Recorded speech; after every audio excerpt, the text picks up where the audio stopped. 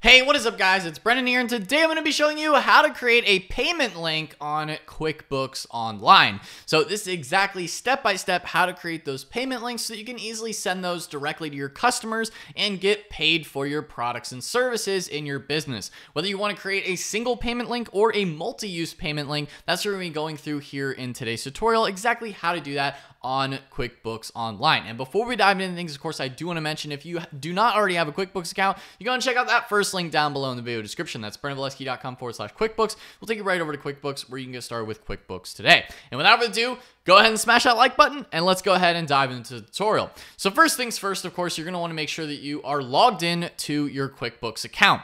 Next, what you're going to want to do is navigate to the sales overview. So the sales overview page. Now, depending on how your QuickBooks account is set up, you should see this on the left-hand side somewhere. Now, you may already have added some bookmarks, maybe for customers or bank transactions or other accounting needs that you have. But in order to go about accepting payments in your business and sending out those payment links, you want to get to that sales tab. So on the left-hand side under menu, you're going to come down until you see sales, and then you're going to click overview.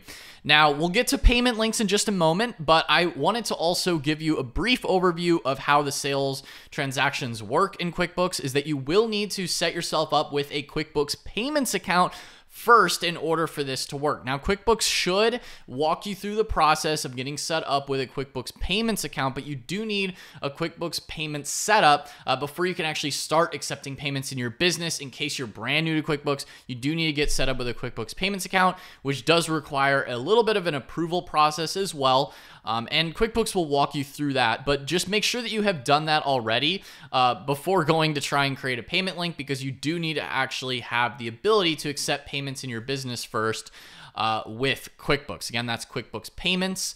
And it will be here in the sales overview. Once you have, finished your payment setup, as you can see here on the right-hand side, we're 50% done. Realistically, that's sort of just an arbitrary metric. But once you've finished your payment setup, next you should see these other quick actions on here on screen. So I do also want to differentiate here that payment links are different from traditional invoices, estimates, recurring invoices, marking receive payment, taking payment, or creating statements or sales receipts. Like, all these things are separate actions that you can do in QuickBooks. Payment links specifically allow you, as you can see here, to let customers pay invoices online directly with QuickBooks Payments. It essentially is a shortened version of what a traditional invoice would be. So it's effectively just that payment link. You share the link, and it's an easy way for your customer to pay, and then you get paid quick and easily with those payment links. So I'm going to be showing you in just a second what that looks like. But I did want to mention, if you need regular invoicing, you're going to go about doing the whole regular invoicing process. Same thing with estimates, recurring invoices. Those are all separate functions within QuickBooks. Payment links specifically are just easy, quick links that you can send to your customers in order to get paid. So without further ado, let's go ahead and check out payment links. So when you go over Sales tab, you can go down here to Payment Links and click on Payment Links. Alternatively, if you're on the Sales Overview, you can also click Payment Links here. So we're going to go to Sales, Payment Links, and this will bring us to the payment link page. As you can see here, I've not created any payment links yet in this business. So as you can see here, we have one-time link and multi-use link. So there's two different types of payment links that you can go about creating. So in order to do that, all we have to do is come over here to the right-hand side and click New Payment Link. And that will bring up this menu here. So we have the option between a one-time payment link and a multi-use payment link. Essentially, the difference between the two is that a one-time payment link, as you can see here, works once with one customer and will expire after being used. So this is essentially used to get paid for a single product or service from one customer. Best for a customer you're only selling to once, or one time that you're selling a specific product or service to that customer. That would be best for that single payment link. If you're going to want to get paid multiple times, you might want to go with a multi-use payment link, which hence the name. As you can see here, you can create this link for one product or service with a specific price and then share it to get paid. It can be used as often as you like, Multi-use payment links are good when you want to get paid the same amount from many customers. So as they recommend here, that might be good for groups of customers who pay for the same exact thing. Maybe if you have a popular product or service that's essentially the exact same product or service, you're selling it to multiple different customers, or a customer who pays you regularly for that same amount, they could just go back and use that same exact payment link. And this is different from what a recurring invoice or recurring payment would be. This is a payment link that they go in and pay it whenever they want to, essentially, or whenever you're billing them, so to speak. And they can continue to use that same exact payment link. Or if you're sending it just to multiple different customers, the exact same product or service that they're going to be paying you for. So ultimately, that's the sort of the difference there. So in terms of what they look like, if we go through with the one-time payment link, we go ahead and click that, click next. This is what it will look like. So now you can also customize the payment links to have a custom URL. So you can opt to do that as well if you want to make it a little bit simpler, because the QuickBooks links are a little long and a little complicated, so to speak. But what you essentially want to do here is scroll down, and as you can see here, your customer can pay you with this link. Just tell them the payment amount, what it's for, and who you want to send it to. And as well, this will not impact any other open invoices you currently have in your business. So we're going to go here and we're going to type in $100 for that amount. So $100, and then you're going to add, what this product or service is for. So your customers will see this in the email that you send with your link. So you can go ahead and type this in here. So let's just say lawn service. That's typically the service I like to mark for these. So lawn service, $100, or whatever you want to put in your business, of course, that's up to you. And then we have the customer name. Now you can either enter or select from your existing customers. So we're going to go ahead and type in Jane Doe and add a new one there. So we're going to go ahead and click save. And you can add in the details later. You would obviously want to add in an email, because that is the email that it will then send this invoice to. And then next, you also have the ability, of course, to select how to get paid. So you can select card or ACH, or you can ultimately turn them on or off. Obviously, you need at least one payment method to actually get paid with these payment links.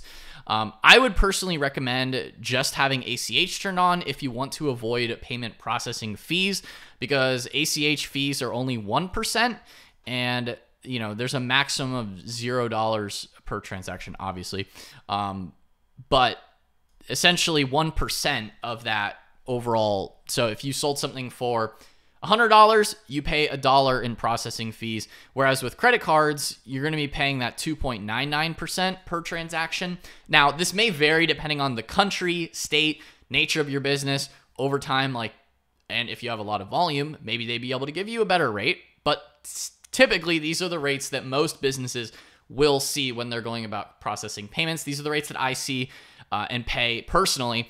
And these are pretty much the standard rates that QuickBooks offers for their QuickBooks Payments product. You may, or your mileage may vary. It might look a little bit different for you depending on what country you're in, or maybe your overall payments account. Maybe you're labeled as high risk, maybe you have to pay more, or maybe you have a high volume and you might have to pay a little less. It just depends. But this is probably the average most people would see, is that 2.99. So you can select to offer either credit card, and that would be through Apple Pay, Visa, MasterCard, Discover, or Amex, as you can see here, or ACH, which would be the traditional bank transfer with account and routing numbers that will be on that payment page for the payment link. We're going to be taking a look at that in just a second. But as you can see here, you can select one or the other, or both. So if you want to offer both, or if you want to just be like, no, I don't want anyone to actually pay with card, because then there's more payment processing fee and I'd rather just pay that 1%. Just depends on your customer. Maybe let them know, hey, please pay with ACH or something like that. And you could just offer I'm only accepting ACH payment. So you can also kind of do that there too on the payment link, which I do like. I really like that about QuickBooks. It's nice that you can customize that there. You will obviously need to add a customer email to send the email to. So we're just going to do, I guess, that Jane Doe at gmail.com. And hopefully that's not anybody legit. But essentially, once you type in the customer name, email, you just need the dollar amount, product or service, and then we just click send payment link.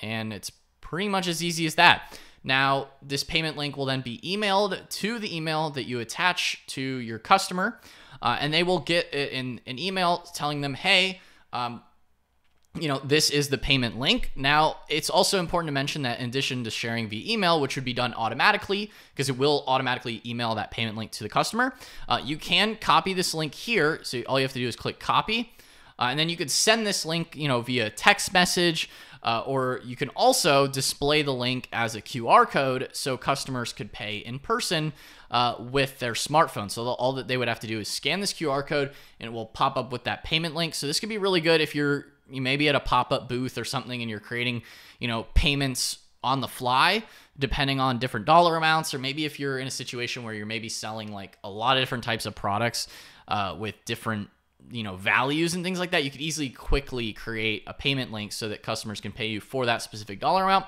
If we take a look at what it actually looks like, let's go over to another tab, go ahead and click Control V and go ahead and view what that payment link looks like. And as you can see here, this is what the payment link would look like. So as you can see here, we have the payment amount for $100 and we have only selected pay with bank transfer. Again, you can also have it pay with a credit card. I just opted to just show bank transfer in this case. And the customer can select between, what type of account, routing, account number, and it all looks pretty nice and legit with the QuickBooks payment page. You also have your business name will appear here. In this case, for me, it's Valesky Media LLC. You have the request date, you have the description of goods and services, and that's lawn service for a total of $100. And it looks pretty nice, pretty sleek, pretty good, nice payment link. It's very easy for your customers to view and access. And all you have to do is click done, and then that payment link will be here. You will also see the status as to if it's been viewed by your customer. So as you can see, obviously we just viewed the link. So it is viewed, and you can also send out automatic and automated reminders here if you want to send a reminder. It will send a reminder email, which is pretty nice in case, your customer texts you or something like that, and boom, they should get in their email.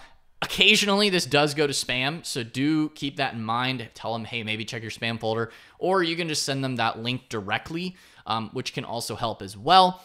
Just bear that in mind. Sometimes that does happen, but you can see the viewed status, and if you click on it here, it will then pop it up here. And then if you wanted to edit it too, you can also then add, add card, send the payment link. We're going to go ahead and click copy.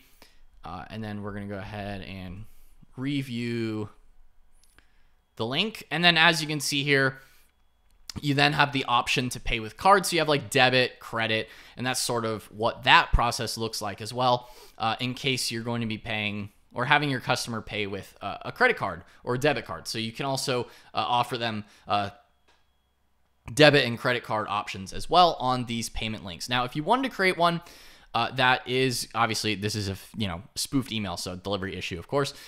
Make sure it's a legit email that you're going to be sending it to if you want them to actually get the payment link.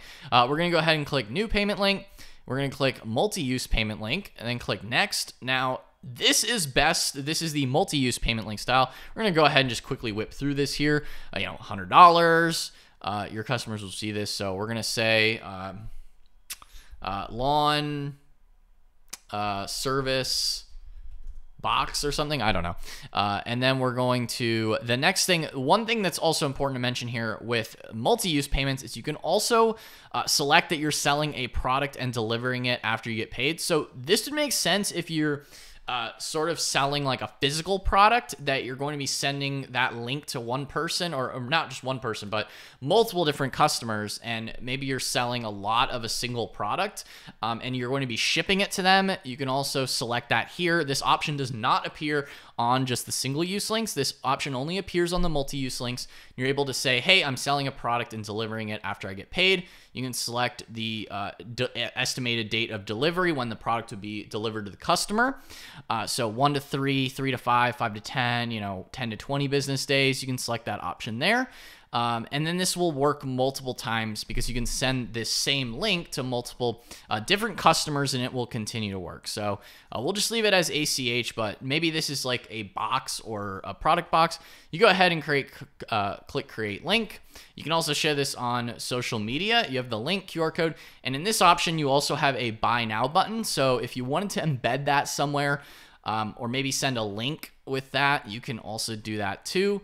I get that's pretty niche, but you can copy the text or create a buy button on your website too. If you have like a singular product that you're going to be selling and selling multiple of it and then maybe shipping it out and sending it to your customers. I get that's maybe not the most popular use for payment links, but it is an option that QuickBooks does also offer. And if we go ahead and view what that link looks like, we come over here. We go ahead and paste in the multi-use link. And then as you can see here, it will also ask for, specific contact details because it will then send out, as you can see here, description of product or service sold, lawn service box, estimated date of service or delivery, so 5 to 10 business days after payment. So that's something a little bit different with the multi-use links that does have that additional functionality if that's what you may need in your business. So guys, that's pretty much payment links here on QuickBooks Online. Pretty easy setup if you wanted to, send out these easy payment links, get paid directly without having to create all the traditional functions of what you would need from like a regular invoice. If you need that, go to invoices, go to estimates.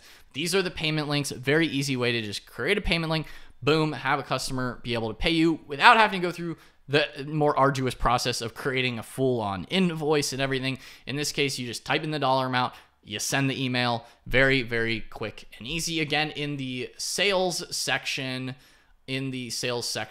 of your QuickBooks Online account. With these payment links, pretty easy way to go ahead and get paid in your business. So again, guys, I hope you found this tutorial helpful on QuickBooks payment links. If you did, then be sure to smash that like button, hit the subscribe button as well, and notification bell so you're notified whenever I upload a new video. And anyway, guys, again, if you don't already have a QuickBooks account, you can go check out that first link down below in the video description. But if you guys enjoyed it, then, be sure to smash that like button. And thank you guys so much for watching this video, and I will see you in the next one. Peace out.